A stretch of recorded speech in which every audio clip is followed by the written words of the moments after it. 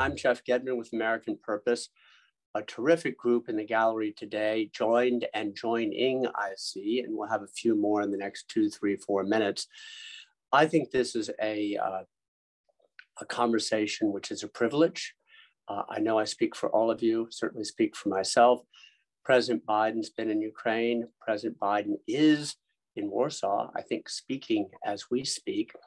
In my view, in a nutshell, this is a conversation about how to help Ukraine win the war, and what a group. Let me mention at the top that this is co-hosted with AEI's podcast Eastern Front. Giselle Donnelly is with us, Dalibor Rohac is with us, and of course, Iulia Joja, all three co-hosts. And I think in due course, we'll hear in the question round from you, Giselle, and you, Dalibor. What a tremendous group with General Hodges and Admiral Foggo and General Breedlove joining in progress today.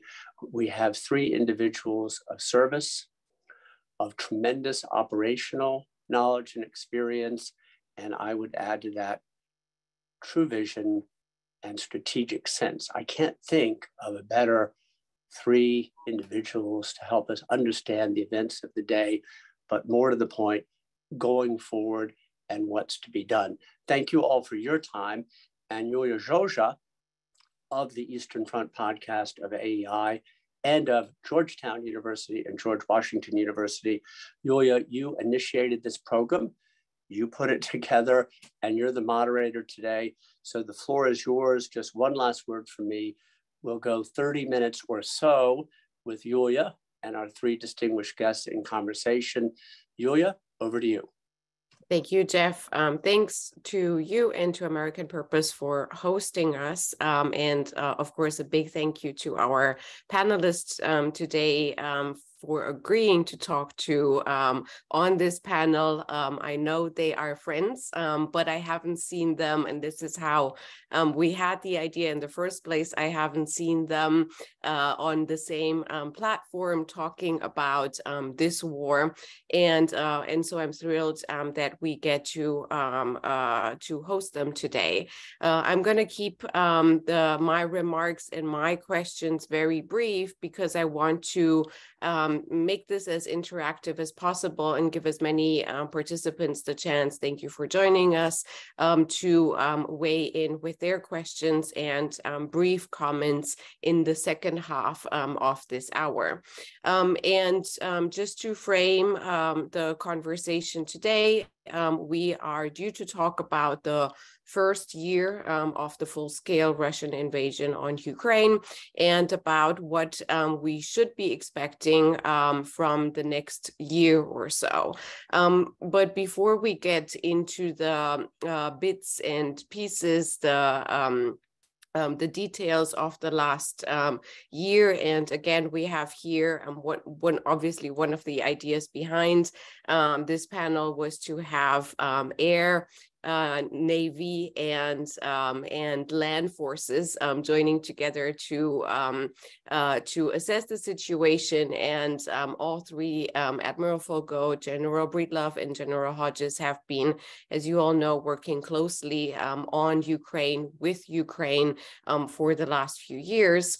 Before we get into the bits and pieces of the last year, I want to start this conversation taking a few steps back, if I may, with you, Admiral Foggo, over the last few years, and to start from the maritime perspective to ask you how we got here. How did we, from the maritime perspective, allow forward naval presence in the Black Sea to deteriorate to the point that Russia has not just illegally annexed Crimea and dominated the Black Sea, transforming it, in the famous words of President Erdogan, into a Russian lake, or almost a Russian lake, but it has also used the Black Sea for years as power projection further south into Syria. Now, over the last year, that has been reversing in a trend with Russia reallocating some of its forces from Syria back into the Ukraine battlefield. But from the Western perspective and from your perspective, Admiral Foggo, how did we get here from the point of view of maritime security? Thank you very much, Iulia, and thank you for the invitation to participate in American Purpose. So Jeff, thanks for a great introduction, and also with your staff, Caroline Stewart, for doing a super job with connectivity today. So Iulia, you ask a tough question. I mean, this has been portrayed as primarily a land campaign since the kickoff on 24 February. In 3 days, it'll be an anniversary, and boy, what a final week here before that anniversary, with the president's visit to Ukraine, to Kyiv, and now in Warsaw, and the vice president to Munich Security Conference. But I've written extensively and spoken extensively about how we got here with pretty much no NATO presence, no U.S. presence in the Black Sea. And that's extremely disturbing to me as a naval officer. We've seen good things happen on the ground, and we've seen some incremental advances on the ground. I'll talk a little bit about that in a minute. But if you go back to 2007, to the Munich Security Conference, when President Putin spoke about the encirclement of Russia, frankly, in my opinion, paranoia, because the alliance does not offensively take other people's territory the way Russia is trying to do in Ukraine. We defend the territory and the contiguous borders of our allies and partners. And so that kind of started it off. And then the Russians did a soft pullout and a full pullout of the Conventional Forces Europe Treaty, which is transparency for exercises. You never know when 300,000 troops on your border who claim to be doing an exercise are going to invade. And that happened last 24 February and 22. And then the invasion of Georgia. Everybody was really concerned about that. So concerned that the U.S. and NATO pushed for a reset with Russia. The famous picture of Hillary Clinton and Sergei Lavrov, who outlasted probably 5 or 6 sex states here in this country. That didn't last for long, but I'll tell you, during the time, we were doing a Russia work plan with Russia 365 days a year.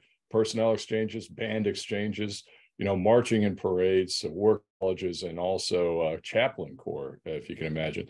The Russians were part of Baltops up until 2013. Now, I commanded in 15 and 16, and they were on the other side of the Iron at that time because they'd gone to the dark side after the invasion of Crimea.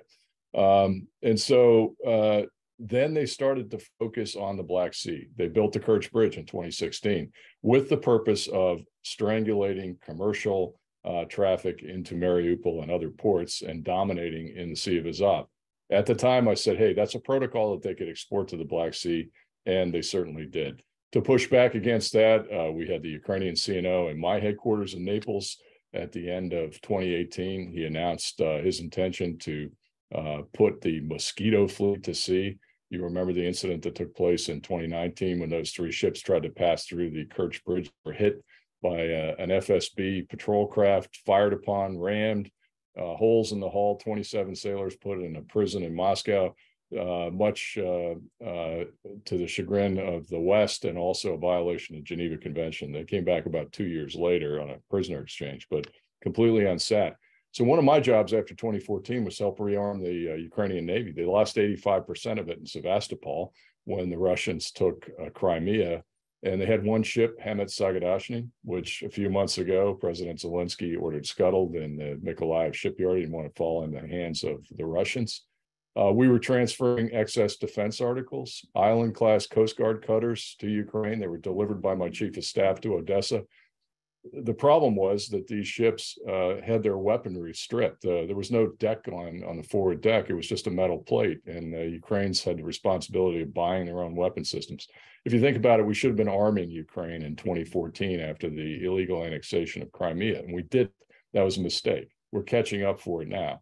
I believe in deterrence, not a punishment strategy, and I think we got locked into a punishment strategy. We're doing a pretty good job. I mean, you saw the president in his remarks, $100 billion in aid to Ukraine, but it could have come sooner in 2014, hence the boiling frog scenario. Now, what do we do about it? We've got to get back in and establish a presence in the Black Sea. We had 3 U.S. commissioned ships in the Black Sea in December 2021, the command ship of 6th Fleet, my favorite ship in the Navy, USS Mount Whitney, and 2 Burke-class destroyers, Porter and USS Burke. We pulled them out in December of 21 so as not to exacerbate the Russians and cause an invasion. Well, guess what? They did anyway. So my thesis is we never should have left. And we need a strategy for the Black Sea. We've got to reestablish presence. I think I've got some suggestions for how to do that. And we can talk about that later in the podcast, and also talk about some of the interesting things that are happening here in Washington with the Shaheen-Romney, which purposefully addresses Black Sea strategy. So I'll stop there and back to you and my shipmate, General Hodges.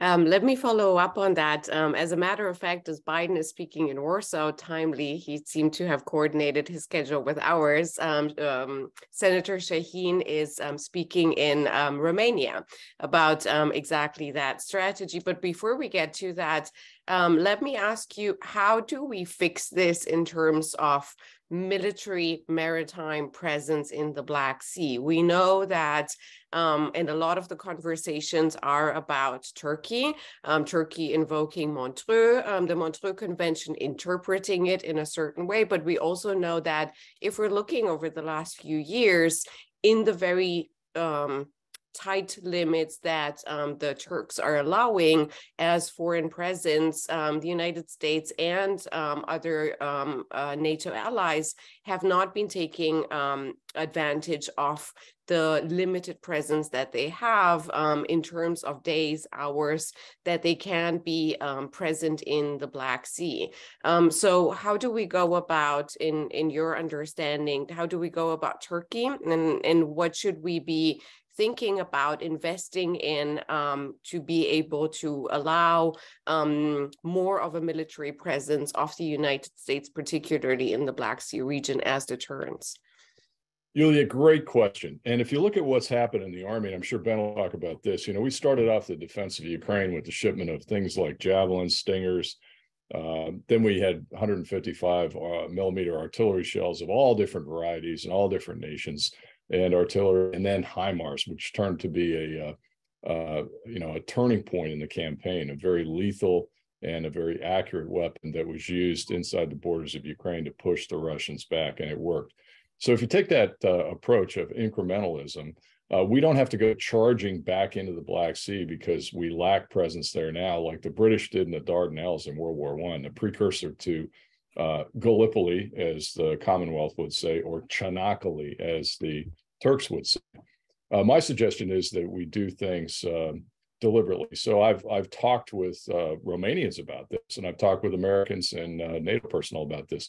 I think we have to start with what are the problems there? The problem is no presence. Certainly the Romanians and Bulgarians are NATO nations, but I think they struggle with going out to sea and facing up against the Russian Black Sea fleet because their respective fleets are older and require readiness, maintenance, and modernization. Mines are a problem. Let's focus on that. I don't think anybody can argue that mines are a universal threat to everybody, including the Russians. So why wouldn't we try to get back in there with the standing NATO Mine Countermeasures Group, SNMCG, and do some mine sweeping? I talked to the Romanian CNO a couple of months ago, Mihail Penit. He was in Norfolk. I was there for a conference. He told me the story about 300 ships off the coast of Constanta. They're sitting there waiting for transit passage through the Bosphorus as we work out this deal on Russia's hunger blockade in Istanbul. Somebody spotted a mine in the vicinity of those ships. That was dangerous to civilian mariners. So he dispatched one of his Romanian minesweepers. It went out. By the time it got there, weather and darkness had fallen. They hit the mine, blew the ship up. Thankfully, nobody killed, made it back into port, but that ship is out of commission. And they've had another incident like that. So my question to both Admiral Penit and to General Petrescu, who was here in my center in this headquarters a few months ago, is, are you getting any help from NATO? And the answer was, no, not really. Getting any unmanned assistance, because we have all these tools that I've seen in Baltops that you can throw over the side of a rigid-hulled inflatable boat that can do mine hunting and mine countermeasures. And the answer was, again, no. So I think start incrementally, work with the Turks, get back in there. And I can't imagine that the Russians would have a problem with what is nothing other than a humanitarian mission to sweep mines and get them out of the sea lanes so that ships can pass without danger of actually being hit. That would be a way to start it and then move up into forward naval presence along the lines of what we had before the war began on February 24th, 2022. Thank you, Admiral Foggo. And let me bridge this and turn to General Hodges and ask you about resources, both on the NATO side and on the Ukrainian side. You've been training, overseeing the training for years of Ukraine after 2014. You're looking closely from Germany, just a few hundred kilometers away from the battlefield.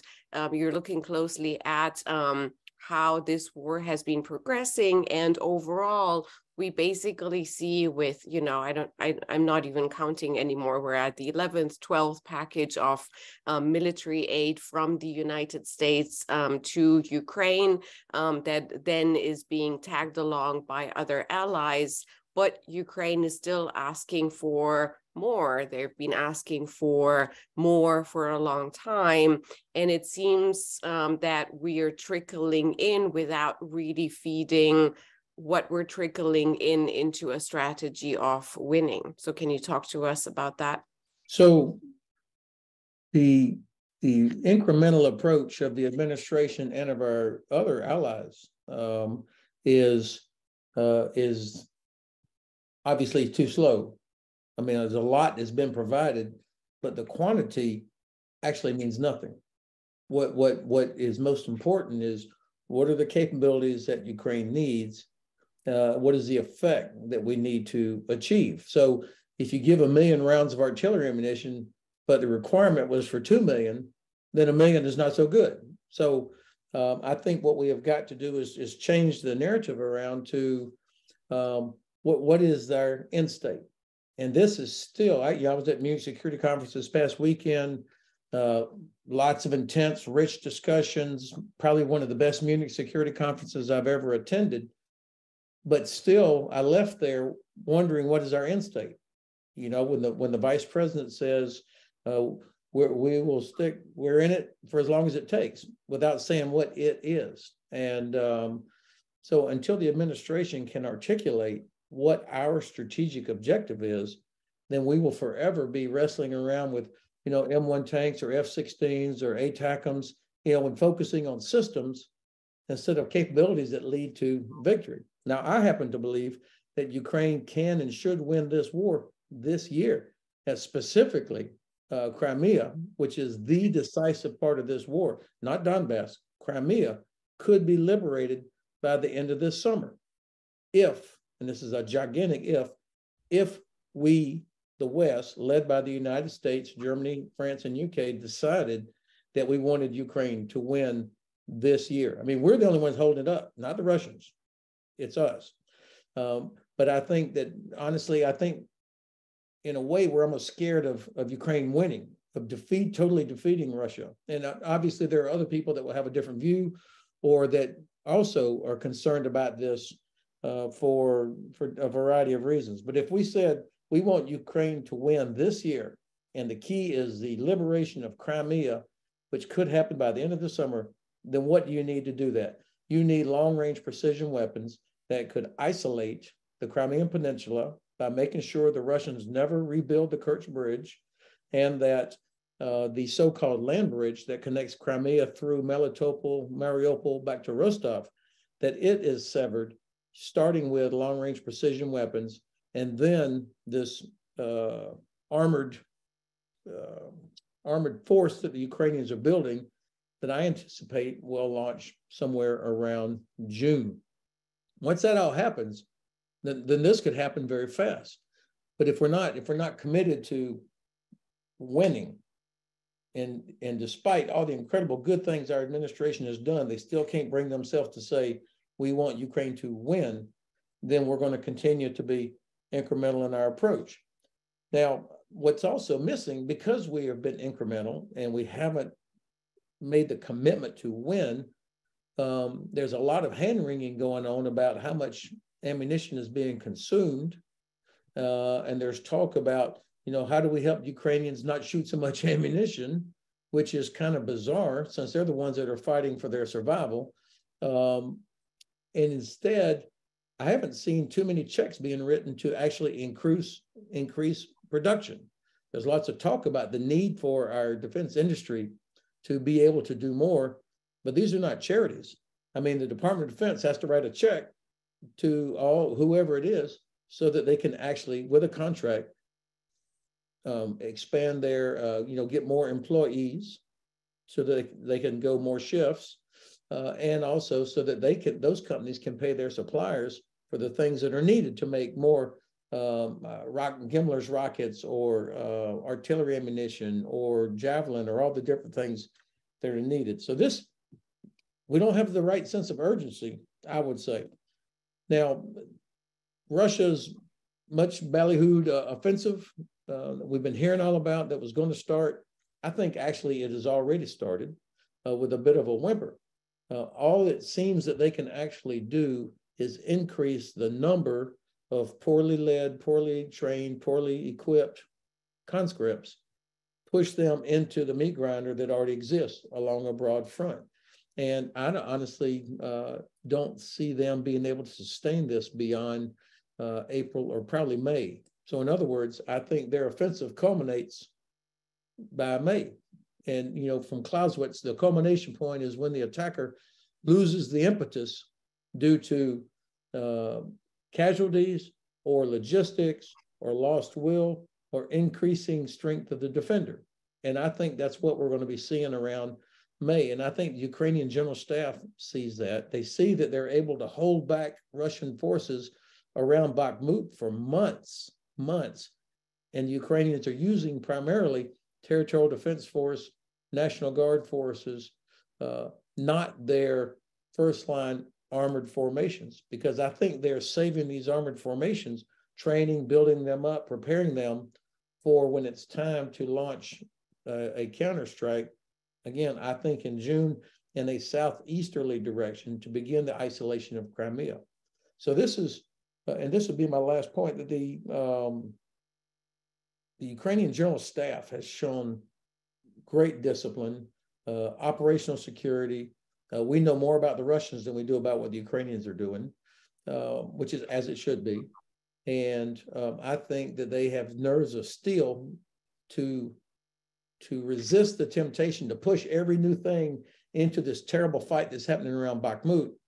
But they recognize the need to use their forces around Bakhmut in what we would call economy of force so that they can build up real capability for the main effort, which will come later in a southeasterly direction, probably towards between Melitopol, Mariupol, and that area, isolate Crimea, and then bring up the precision capability necessary to make the Crimean Peninsula uninhabitable, untenable. That will be the key. Thank you, General Hodges. I haven't mentioned, because we were hoping that he can join us through the process. General Breedlove has been held up by a parallel conflict last minute, so we're still waiting on him to join. And while we do that, let me ask you, General Hodges, a quick follow-up question, and then perhaps I can go back to Admiral Foggo. Let me paint the other picture. You've spoken very eloquently to the fact that with a clear vision and clear aims, we can finish this sooner rather than later. But we are now into 1 year, partially also because of hesitation, partially political hesitation, and partially, of course, strategic calculations, but partially also what you spoke to, and that is, which is coming in an unclear manner through media all the time, that we have shortcomings when it comes to ammunition. It was Soviet ammunition that the Ukrainians needed, including for the tanks. Hence, we moved to the Cold War time Western capabilities.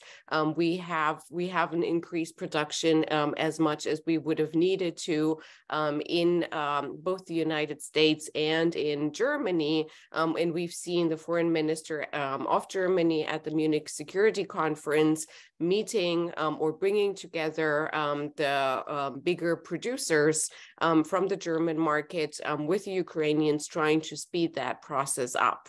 So is it a matter of just political will, or is it also a matter of resources? Because we keep thinking or we keep saying that time is actually on Putin's side because we are dragging this out and he's waiting for us to get tired to abandon Ukraine and to move on to the next topic, the next hot conflict. So how do you assess the risks if we keep the same pace as we have through the last year into the next year? Where are we then in 1 year? Do the Ukrainians have any chance then to destroy the land bridge, to take back Crimea, or will we be with enormous human losses in 1 year where we are now?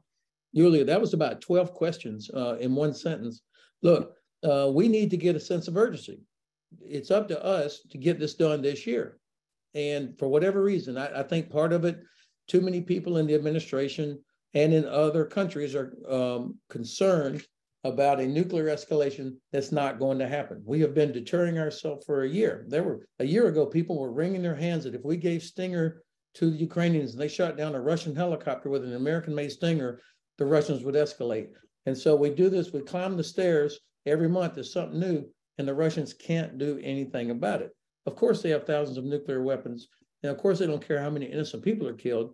But I think that they believe President Biden when he said catastrophic consequences if they use a nuclear weapon. And there's no battlefield advantage for them. They have strategic nuclear weapons, and of course, today, President Putin announced that they're suspending their participation in START. What a shocking announcement this is. The fact is, they're not going to use a strategic weapon against the United States. That's what those are designed for. So they have tactical nuclear weapons. Tactical nuclear weapons were invented during the Cold War to blow a gap in NATO defenses. And then they had forces that were trained and properly equipped, mobile forces that could operate in a contaminated environment, a radioactive environment, to exploit that gap that they blew in our defenses. Those forces don't exist anymore. There is no mobile force prepared to operate in a radioactive environment to exploit a tactical nuclear weapon. So there's zero positive upside for them, no advantage. Their nuclear weapons only work if they don't use them. As soon as they use them, then it's all over. And I think they know that. And that's why we have got to stop deterring ourselves and limiting what we're doing and get serious about this. 20 years in Iraq and Afghanistan, I never heard any president say we're going to win. And you see how this turned out. So we have got to get clarity on the objective, and then you'll get the necessary speed and sense of urgency.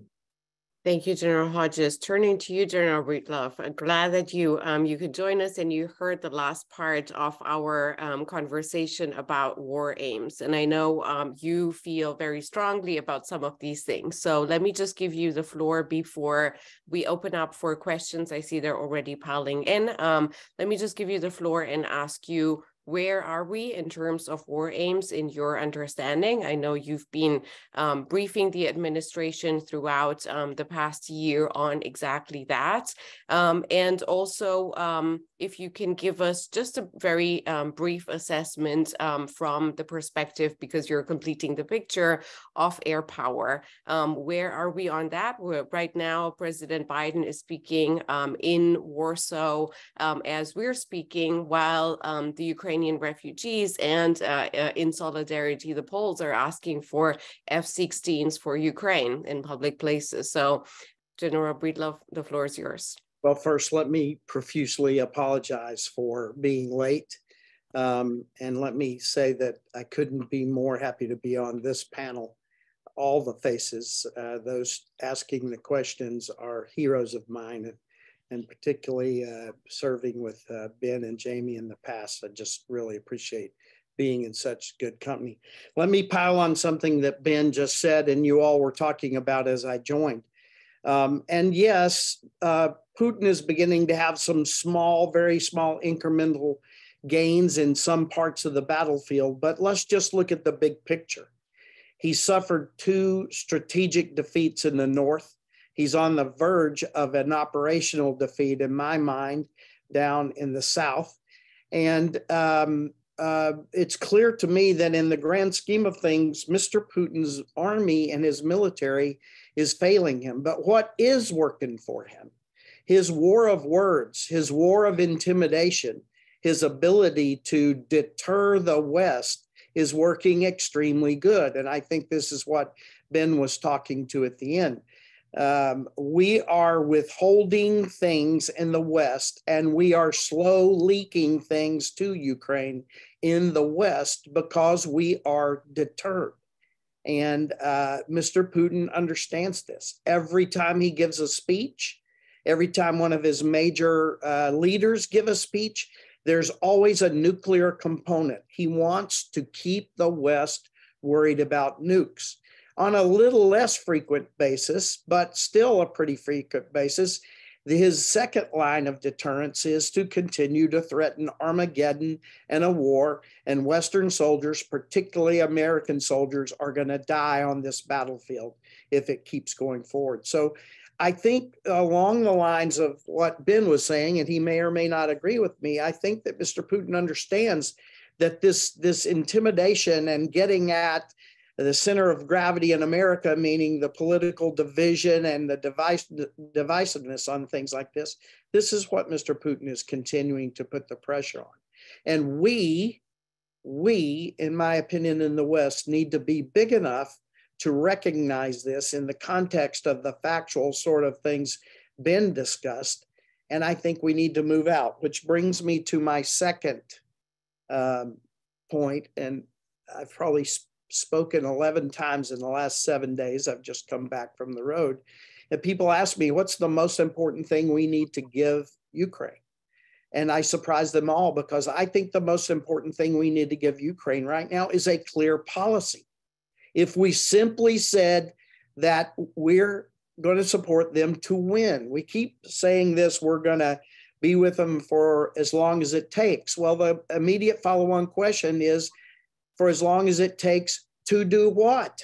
How do we measure what we need to give them if we don't have a sight picture for where we need to end up? And right now, I think that we have taken the path of ambiguity here to try to facilitate an earlier trip to the negotiating table. And I find that very disappointing. I think the most important thing that we could give Ukraine right now has nothing to do with metal or Tritonol. It has everything to do with America saying we're going to support Ukraine to regain all its territorial integrity. Remember the Budapest Memorandum, we pledged to keep their sovereignty and to protect their territorial integrity. Let's just say that we're going to remain and give them what we promised them in the Budapest Memorandum. I know it wasn't a treaty. I remember all the discussions about why we sort of wrote that agreement in my words, Weasley word kind of way. But we can still stand to our promise about their integrity and their sovereignty. How can you be a sovereign nation if Russia owns 24 to 25% of your countryside, your 2 biggest ports, and can hold your 3rd biggest port under fire from Crimea? And then, sorry, I'm running off at the mouth, but just to talk a few minutes about the air. What worries me first and foremost about the air campaign in Ukraine has more to do with America than anywhere else. We're learning some very bad lessons. There are people out there saying that air power is no longer important. Look, Russia's been unable to establish air power in Ukraine. And Ukraine, a fabulous job done with a tiny, old, far less capable Air Force, but air power has not yet had an effect on this battlefield. Drones and long-range strike weapons fired from airplanes and things, yes, they're having an effect. But the traditional ability to gain and maintain air superiority over the battlefield to then empower air power to eliminate the lines on the battlefield, which we see growing all the time now, this linear warfare, air power, and, oh, by the way, armored maneuver, eliminate these lines. And we are yet to give Ukraine the capability to change the shape of the battlefield by eliminating lines. And so I think I'll get off the stage with that. Again, I'm sorry for having arrived late, and I really look forward to the questions. Thank you, General Breedlove. Even though you haven't heard the first part, I believe there's perfect sync here between the three arms of the armed forces. I'm taking the moderator's prerogative, and because this is co-hosted by our podcast, to give the floor first to Giselle and Dalibor if they have questions for either of our panelists. Giselle? I don't have so much of a question, although I really appreciated the presentation. I think I'd be interested at some juncture from hearing from Admiral Foggo about how to put together a sufficient Ukrainian Navy to help control the Black Sea. It seems to me that we have some LCS that we're trying to ditch that could be ideal for, assuming that the ships themselves work. But also Europe is crawling with corvettes and things like that that could be quite useful. But aside from that technical question, here's something sort of for all three of our guests. I wonder if it's worth redefining what the end state is. Victory for Ukraine, Ukraine whole and free, that is the near-term goal, absolutely. But it seems to me that there's a longer-term goal that never gets spoken about, and that's what to do after that. How, because this is really seems to me a piece of a larger effort towards the future containment and deterrence of Russian aggression. And I wonder too, just politically, whether it wouldn't be better to reason backward from that kind of 1947 type vision of what the project is, that would tell us that the faster we get to a stable line of deterrence, or whatever you want to call it, might help get past this incrementalism that all three of you have described. Admiral Foggo, can we turn to you first? You sort of had two already questions piled up. All right. Thank you, Giselle. On the question of what can we do for the Ukrainian Navy. So prior to the conflict, we were trying to rearm and rebuild the Ukrainian Navy. Again, a little too little and too late. And we should have provided them with armed warships and capable warships immediately after 2014, the illegal annexation of Crimea. I don't think anybody would have blamed us or the West for that, NATO or the United States. And that would have given Ukraine a better fighting chance in the seas contiguous with their own territory to push the Russians back. We haven't done that. And there's now, I hate to say it, but virtual presence equals virtual absence in the Black Sea. Iulia started off with reference to a comment the Turks had made about now the Black Sea is a Russian lake. We've got to reverse that. We can't allow the ceding of international waters to solely one nation. One of the ways to start that incrementally, in consort with my first comments when I briefed, is to beef up the anti-access area denial capabilities that not only Ukraine have, but also Bulgaria, Romania, and Georgia, as well as the Turks. We've seen success on the part of the Ukrainians with 2 air-breathing Neptune-class cruise missiles. They were upgraded from an old Russian design. They sank the flagship of the Black Sea Fleet, the Moskva. And the Russians were stunned by that. Frankly, so was the rest of the world. And that technically speaking, shouldn't have happened because that ship had every defensive capability. So if we can link up coastal defense radars with coastal defense cruise missiles, Neptune or the naval strike missile, which is originated in Norway and proven very effective. The Poles have them, and produce unmanned systems that all have one common network for one common operating picture: unmanned surface, unmanned subsurface, and unmanned aerial vehicles. You've seen some strikes. General Breedlove mentioned drones in Sevastopol and the naval base there. You've seen surface vessels and video online attacking the Black Sea Fleet. And as a result, the Black Sea Fleet has moved some of its assets from Sevastopol, its high-value units, to Novorossiysk. The Russians still have 6 Kilo-class submarines in the Black Sea. One Ukrainian minister just this past weekend suggested that a single German U-212 submarine could turn the tide of the war. That's true as long as it's crewed with the right people, and it takes a long time to train somebody how to operate a submarine. I don't see that that's viable. And non-riparian states are not allowed to bring submarines or aircraft carriers into the Black Sea under Montreux, and that would be a political quagmire that we just couldn't get through. So beefing up A2AD, making sure that everybody's connected along the entire coast, with the exception of Russia, in the Black Sea, and pushing the Russians further back, Novorossiysk, Sea of Azov, establishing a domain which is safe for transit. And then you always use unmanned systems before you put manned systems in.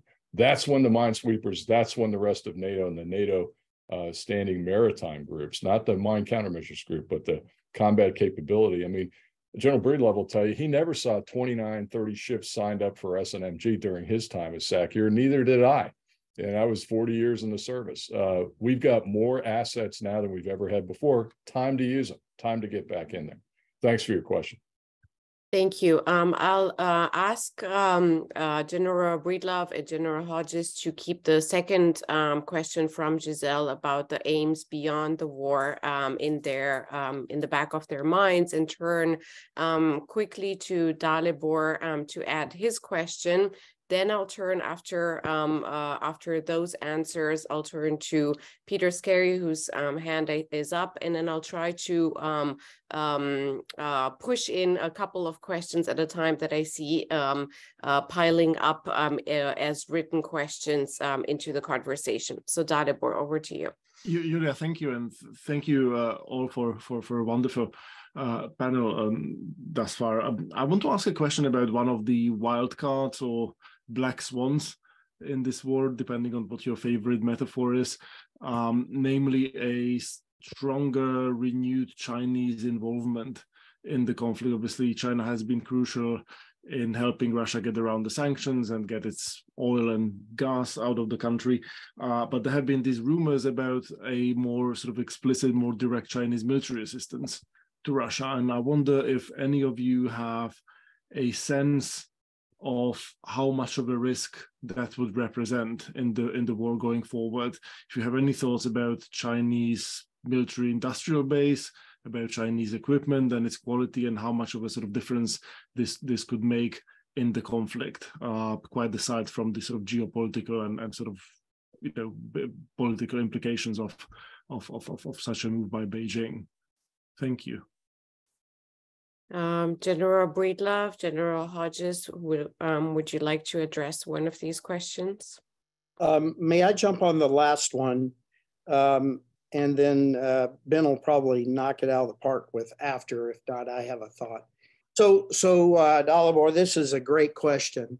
And it's, of course, the question of the day, because our Secretary of State has acknowledged that they are aware that this may be happening. I believe it is already has been happening personally, but to a limited degree. So now it's coming to the fore in policy discussions. And to be academically honest, we have to be concerned about this. If the industrial capacity of China begins to support Russia, this is going to be a problem. But may I now make a thought that is not often considered? You can pile stuff on top of bad leadership, bad execution, and bad skills. And yes, the mass will have some ability, but I think the real limits now of the Russian military is their soldiers. and the leaders of their soldiers and the strategic leaders of their soldiers. They have demonstrated a lack of capability and proficiency on the battlefield that is quite demonstrative. And, you know, they're throwing these human waves, of course, right now. And if you're watching any of the things on Twitter, the actual pictures of how they're doing this, I'm sure it makes Ben's few hairs on his head stand straight up. These are not the way disciplined militaries employ. And what we know is that you can't build a leader overnight. So even if they have huge mobilizations, they're missing those junior officers. Remember, they don't have an NCO corps like we have an NCO corps. And this sort of density of ability to lead, think, and fight independently is not something that Russia is demonstrating on the battlefield. So it's a long answer to say, I am concerned. And clearly, if China brings industrial mass to the problem, that's going to be a problem for Ukraine. But I still want us to have a sober view of what Russia can do, because they now have structural problems in their ability to effectively act as a unit on the battlefield. Thanks for asking the question. So I tried to answer a couple of questions in the chat about what does Ukrainian victory look like? And also somebody made a comment about diminishing Republican support, which I would challenge based on what we heard from Senator McConnell at Munich Security Conference. SACEUR, General Cavoli said, precision defeats mass, and what if you have enough time? And of course, what he's talking about, the only advantage that Russia has is mass infantry, as General Breedlove just described. And for mass infantry to be successful, even this poorly trained, especially this poorly trained, poorly led, and poorly equipped mass infantry we're seeing now, they have to have mass artillery. Mass artillery requires headquarters to direct the fire, ammunition, which we will find in piles along roads, and then transportation or transportation network to get it there. And so, of course, the Ukrainians were using the first iteration of HIMARS to target all three of those things to great effect, but that's limited to 90 kilometers. So the Russians moved out beyond the 90 kilometers. So the priority for capability that they need, the Ukrainians, is precision that can reach further to hit headquarters, ammunition, and transportation. That's how you neutralize the only advantage that Russia has. I think that we're going to see the collapse of the Russian forces, you know, before the end of this summer.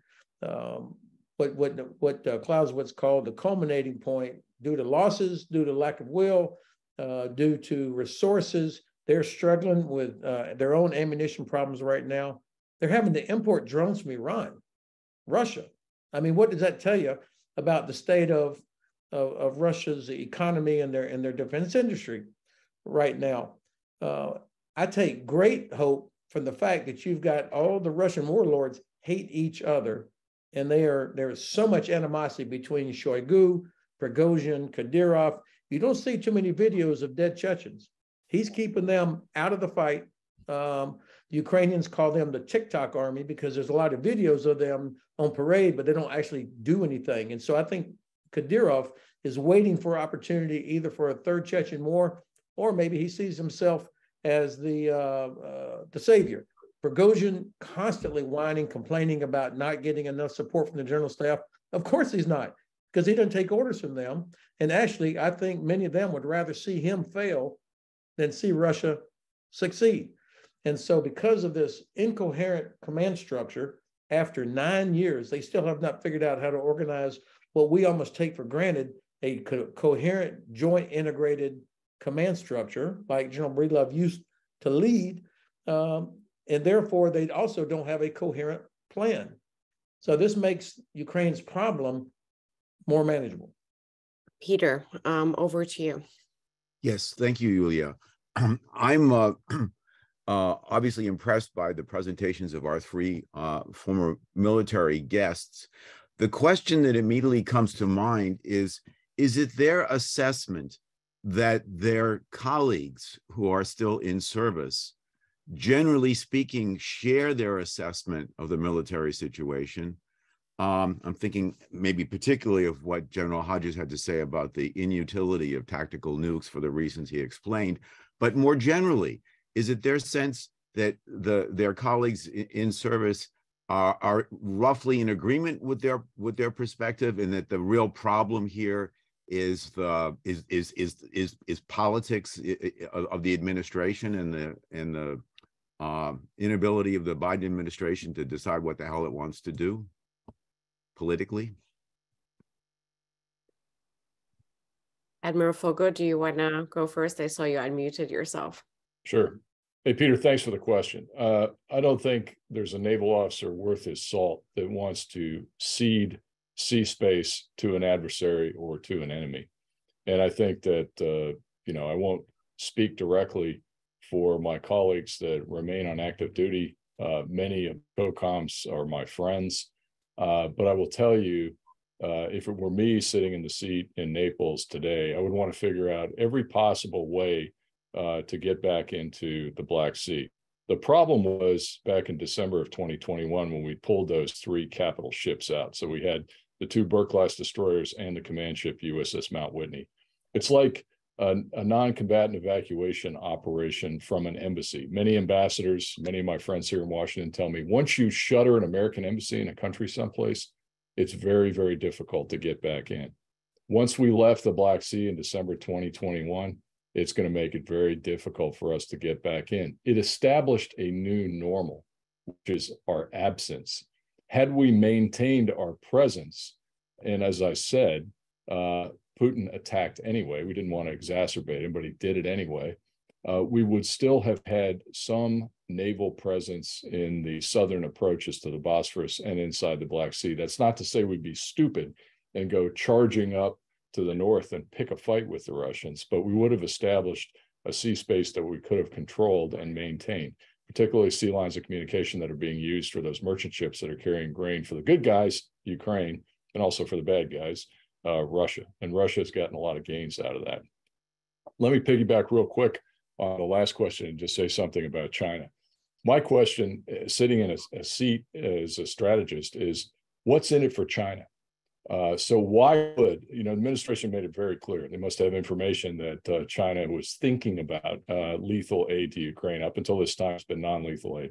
So what is the calculus in Xi Jinping or any of his advisors' minds to do this? Because Xi certainly does not want to come down on the wrong side of history. He's got too much at stake for his country and for his economy and for his growth rate, which really isn't doing as well as it has in past years. He's getting Russian oil and gas. He's getting grain and barley to feed his people. That's a significant concern. What other things is he getting? Is he getting rare earth metals, semi-precious metals? Is he getting uranium? Is he getting iron ore to help them build a very impressive navy? It's not the fellowship and the camaraderie with the Russians. Russia is a weak country compared to China and its massive economy. What are the ramifications if they do provide lethal aid? I think Secretary Blinken made it very clear that there would be consequences to the point of a red line. And so what does that mean for China? Does that mean economic sanctions to slow them down? Will they become an international pariah if they provide lethal aid? Will that make it more difficult to assimilate Taiwan either peacefully or by force? I think yes to those latter questions. And I think that the Chinese will think twice about making any overtures on lethal aid to Russia in the near future. And if they do, that's just plain dumb. Thanks for the opportunity to add something there. Thank you. We only have very few minutes left. So what I'm going to try to do is to compile a couple of the questions that we've gotten and turn to each one of you in 1 minute max to tell us what you're expecting basically from the next few months. I see that a lot of the questions are around Russia, that we've overestimated Russia, but what are then the chances consensus that they are likely to adapt and improve during 2023. We know now from what you've told us that a lot depends, of course, on our capacity to push back, but nevertheless focusing on Russia's capacity to adapt. How likely are they to improve during 2023, based on Craig's question? And also, we've seen Putin now suspending the INF, the New START treaty, today. How significant is that in also bilateral relations and generally across the transatlantic security space? So I'm going to turn to Ben Hodges first, give him the floor for a minute, turn then to General Breedlove and to Admiral Foggo, and wrap this up. So first, what's going to happen this year? Crimea should be liberated. It's decisive. Ukraine will never be safe or secure, never able to rebuild its economy as long as Russia occupies Crimea. And for sure, there will be no Marshall Plan, because nobody will invest anything in Russia unless there is an ironclad in Ukraine, unless there is an ironclad security guarantee. You can't have that as long as Russia continues to occupy Crimea. Second, to the second part, can Russia learn and improve? You know, these guys are very intelligent, but they have zero potential for learning in this particular situation, because to learn, you have to have a culture of critical self-reflection. And I don't think you make the rank of corporal in the Russian army by admitting a mistake or taking big risks. And so without being able to do that, without being able to publicly say, okay, I've screwed this up, or this ain't working, we need to change it, I see very little potential for them to make any significant changes, certainly this year. Thank you. General Breedlove? I'm in violent agreement with everything Ben just said. I would like to add, I think that we have to be academically honest. A well-led Russia could still be a huge problem. But I go back to my original remarks. You're asking, what do I think is the potential? I see all the issues that Ben identified in an earlier remark amongst the strategic leadership in Russia. I see no real capability emerging from the strategic leadership of Russia. And I think what we're going to see is a lot more of the same attrition-based warfare. And if the West provides the precision and the density and the capabilities of more range to Ukraine, they will do very well proceeding along the path that Ben described. Thank you. Admiral Foggo, last word to you. Thanks, Iulia. I think the bottom line here is what can we do to defeat Russia in this war in Ukraine? Do we have a strategy? And what is the strategy? I wrote one back in 2018 with the help of the Center for Naval Analysis, a brilliant field rep. I went back and reread it last week before this podcast. It's classified, so I won't go into the details. Bottom line up front, maintain a presence in the Black Sea, which we're not doing right now. Also had an opportunity to help Senator Shaheen's professional staffers with her bill and fed some information in the markup. It's out there online. I'd encourage everybody to take a look at it. It does traditional things. It uses dime, diplomatic. So you saw this past weekend pressure on China to stay out of the campaign. Energize the whole of government, not just our government and everybody, Commerce, Treasury, Department of Energy, but our allies and partners in their governments. Informational, highlight all the bad things, war crimes. POTUS did that at the Munich Security Conference. On the military side, continue. We've gotten $100 billion of aid into Ukraine in various ways, shapes, or form. Continue that. Eradicate the old Soviet equipment that's in the rest of the former Warsaw Pact. And somebody asked a question online about establishing headquarters. The bill calls for a multinational 3-star headquarters in the Black Sea to control the maritime. I'm fully behind that. Lastly, economic. We can do a lot of things to mitigate the energy crisis, and we are the food security crisis. And don't forget the 3 Cs initiative, one of the champion things that my friend Ian Brzezinski always brings up about the Black Sea, the Baltic Sea, and the Adriatic Sea, working together between those partners and allies to make the situation in the Black Sea palatable. And we got to get ready for phase 4 reconstruction. There's been no discussion of that. In my humble opinion, it's a swag, I think, €1 trillion to rebuild Ukraine. We got to be talking about that right now, because sooner or later, after this thing is over, and I hope it's sooner, there's going to be a donors conference. And we're going to have to fess up to the fact that we all have to put some money in. And that for $500 billion of Russian funds that's on hold around the world, take it and use it and give it to Ukraine for reconstruction. Thanks very much for the opportunity to participate today. Thank you. Thank you to all the 3 panelists for joining us today, and to our participants. I'm sorry I didn't get all of your questions in. Aaron Race, Larry Haas, Kate Epstein, and many others. I've tried to keep this as tight of a ship as I could, but over to you, Jeff Gedmin, on behalf of American Purpose. Thank you so much for hosting us. And the last word is yours. So, Iulia, thank you. One thing that I heard from all 3 of our guests, and not for the first time, is when we're clear on our aims, we can become clear on our methods and allocation of resources. Thank you, and we will keep pushing. Ben, I want to remind you, and she was with you in Munich this last weekend, of the reply. It's consonant with what you put in chat. The reply of the Finnish Prime Minister last year when she was asked by reporters, what's the off-ramp? And she said, the off-ramp is when all Russian forces leave Ukraine. That's the off-ramp. And she pivoted and walked away. In a word, thanks to everybody, all of you who participated, Admiral Generals, Dr. Joja, what a high quality, extremely helpful conversation. We're indebted. Thank you so much. Thank you. And thank you, Julia, for saying that you ran this ship as a tight ship, especially with my Army and Air Force colleagues in the air. There we go. Thank you so much. Thanks, everybody. Everyone. Bye.